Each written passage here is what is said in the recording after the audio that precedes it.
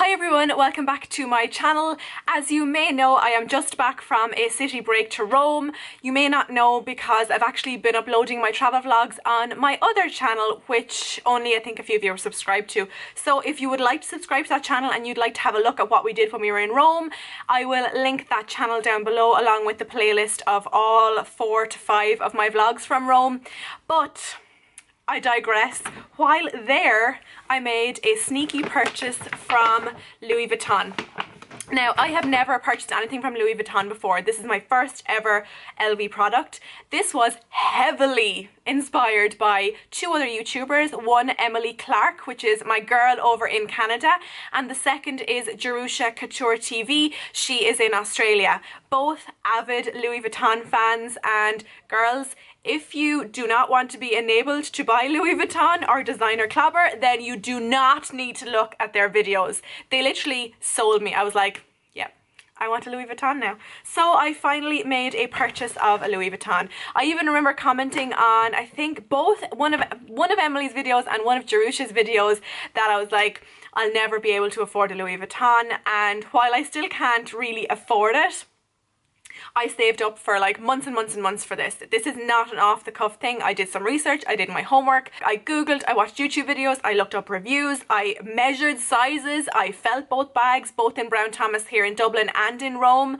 I'd say they probably thought I was crazy, but I made my purchase, and this is the first time I'm going to show it on camera and my first time seeing it myself in person, because when the sales assistant gave it to me, I literally took it back to the hotel, put it into my bag, and I was like, that's it, I'm not going to look at it until I'm on camera. So I'm so excited! So it came in this lovely big Louis Vuitton paper bag. Yes, I took that home with me as well, because if I ever do decide to resell this, the bag would be nice to have. This came in the bag as well. This is my proof of purchase in the lovely fancy Louis Vuitton envelope. And I know a lot of people don't like talking money or whatever, but I have no problem in saying the price of this was 970 euros. Steep, I know, but this is a gift to myself, from myself, for no particular reason, but if we need a reason, I will say it's because I hit 5k subscribers recently.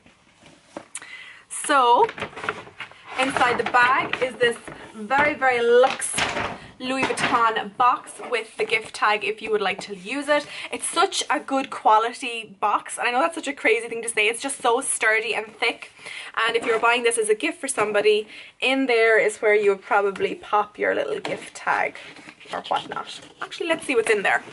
Oh, cute little touch. It is like a little Louis Vuitton kind of post-it, so that's really, really cute. I will also be keeping that. I'm just going to take off the, I think they're leather ribbon. I'm actually kind of nervous. I was even lying in bed last night going, oh my god, what if I open this on camera and she's forgotten to put something in and I get really upset on camera. So that's what I was having a nightmare about. Let's open this baby up, shall we? Oh, it's so pretty. Even down to the Louis Vuitton sticker. Ta-da! This is a really emotional moment for me. So I have my shoulder strap,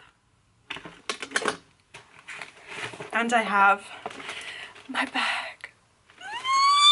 Oh my god, I love it so much. Okay, let's assemble this beaut.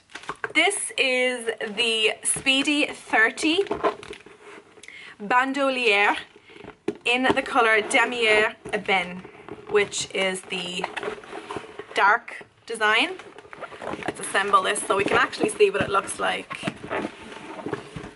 Oh my god, it's so luxurious. I'm like a giddy school child. Okay, so this is what the bag looks like. I obviously haven't assembled it too well there because it's still kind of creased. I love this, and my favorite bit is actually the gorgeous luxe interior. Look at that gorgeous red color. Oh my god. I also got a lovely dust bag to keep it in, and I'm assuming this is the lock and key. Oh my god, how amazing. This is the Louis Vuitton lock and set of keys that came with as well, in its own little dust bag. Oh my god, I am loving this. So let's take a closer look at the bag. So I was actually pretty torn between the Speedy 25 and the Speedy 30. I knew I wanted the Bandouliere because obviously it's more versatile. Even though it's quite a bit more expensive, I knew I wanted that for like the 2-in-1 feature, because it can be like a shoulder bag and it can be a top handle bag.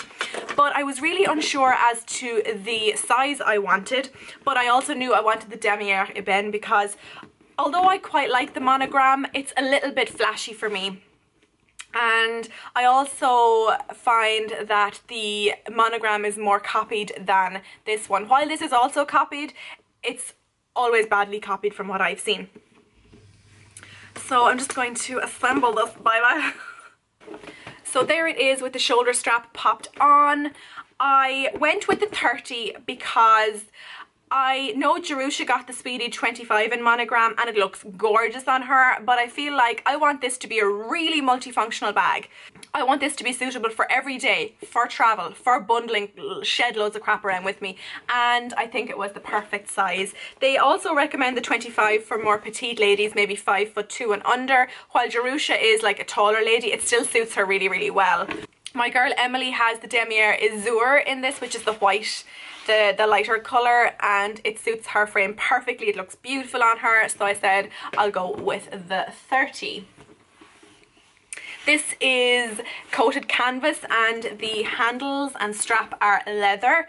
This is brass, I believe. I'm not the best educated when it comes to the Louis.